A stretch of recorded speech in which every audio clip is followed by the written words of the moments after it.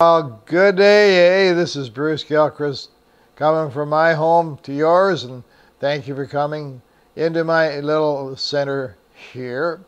And today I want to talk to you about a product called, or my topic is, crabs in a pot. Well, you might think, well, what are crabs in a pot? Well, it's something like this.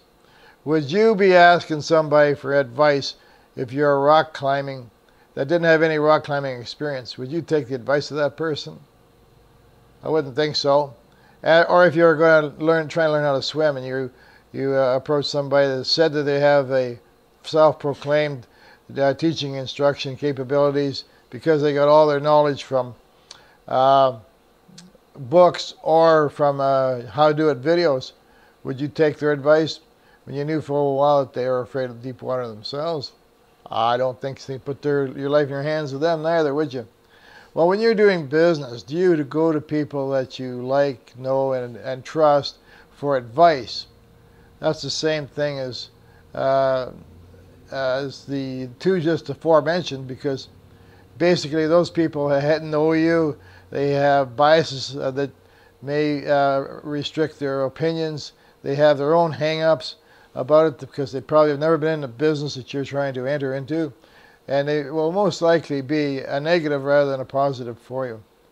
Those, as I call, are the crabs in the pot.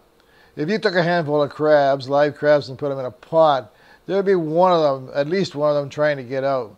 But you know what? There'd be 3 or 4 grabbing onto that little crab and pulling them back in. That is exactly what your friends and relatives will do. So my advice to you is to do not go to your own friends and relatives, but seek out those people that are successful in the business that you are in or wanting to enter, and search them out, study them, find out what their successes are, how they actually do their business, and become even more knowledgeable about their about their abilities. And the best thing to do is to contact them, to get in front of those people so that you can ask their advice, and they would be, most of them will be most likely very happy to help you. They've been there, they've done that. They would be able to give you good sound advice, get you through some of the stumbling blocks, and also be able to advise you on what to do and what not to do.